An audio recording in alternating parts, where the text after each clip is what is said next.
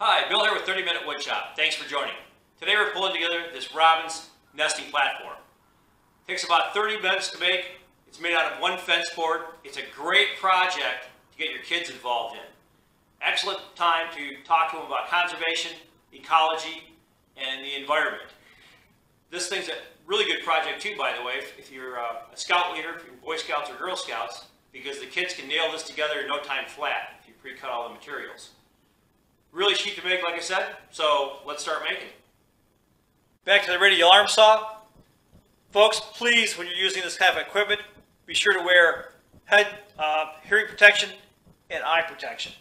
If you'll notice, I set up a stop block at 8 inches. I need 5 pieces that are 8 inches long.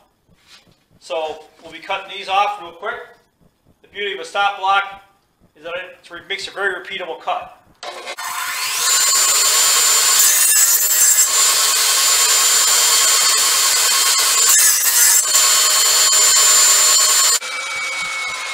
As you can see, it makes short work of it. Now I need a piece that's 12 inches long. Actually, I need 2 pieces that's 12 inches long.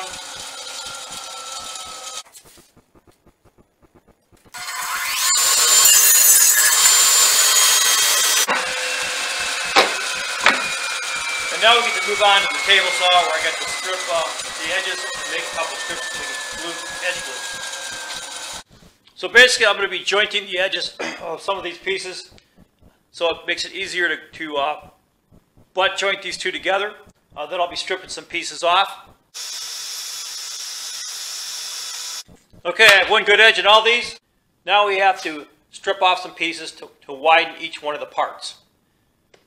I have my roof and my floor.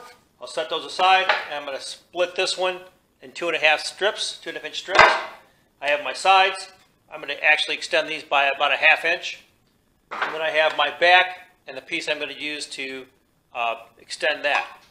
So we'll get busy with that, and I'll show you when I'm done. So we have everything cut. I have my 2 extension pieces for the roof and the floor. I have my 2 1/2 inch pieces for the side.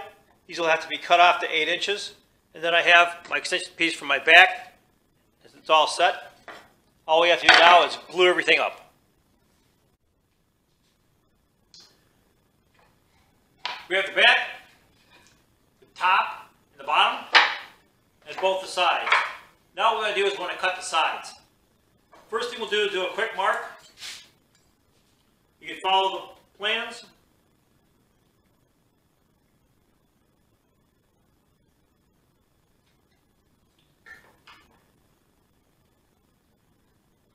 I happen to have my square already set up for that. Now what I need to do is make a few quick lines corner to mark.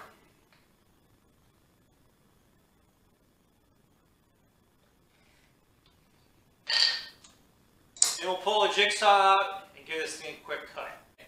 With my miter set for 18.5 degrees, I'm going to cut the tops off the sides to give them a slope, and then we'll come back and trim the top with that 18.5 degrees by changing the angle of the blade.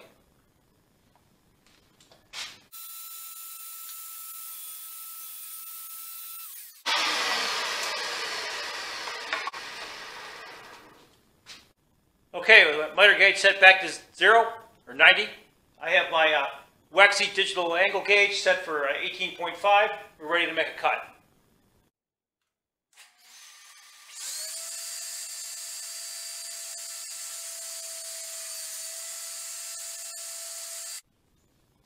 Okay, ready to assemble. I have the sides clamped to the back. I left about 1.5 inches here.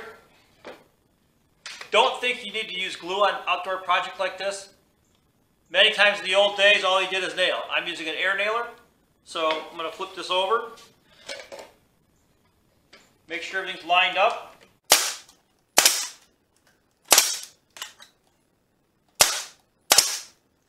Drop some nails in it.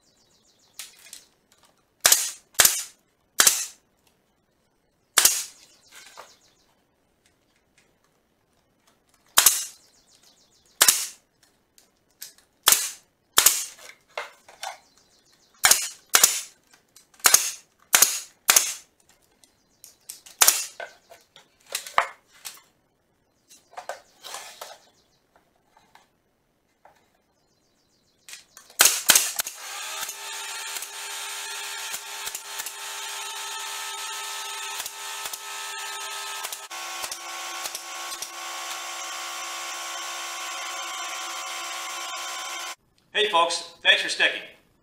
Really appreciate that. And if you got something out of this, please hit like and subscribe.